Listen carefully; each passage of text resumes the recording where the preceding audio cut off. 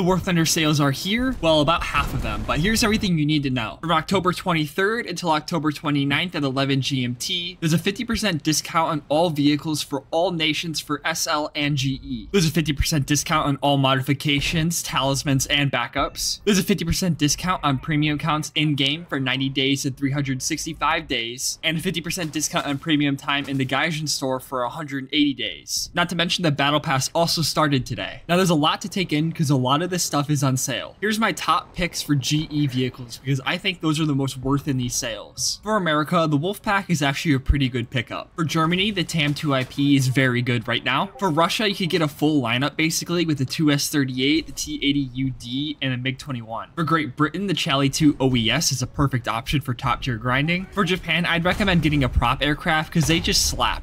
For China, you could get a nice 9.0 lineup with the WMA and the T69. Italy's Ariete jet is actually fantastic, you just have to deal with a lot of missiles. The French AMX-30 Super is pretty decent, so is the VBCI-2, so if you want to grind out France, they're good options. For Swedish Air, the Saab 105 OE is just overpowered. Additionally, for Sweden, the Mi-28A might be a little bit overpowered. And then for Israel, I'm not really sure what to get. The Shakhal Dalet I've heard very positive things about, but everything else is kind of doo-doo. If you did want to do a talisman, make sure you put it on a vehicle that's actually good. And don't worry, the rest of the sales should be coming soon, and they should be coming within a week or so. Additionally, be on the lookout for the dev trailer because it should be tomorrow sometime.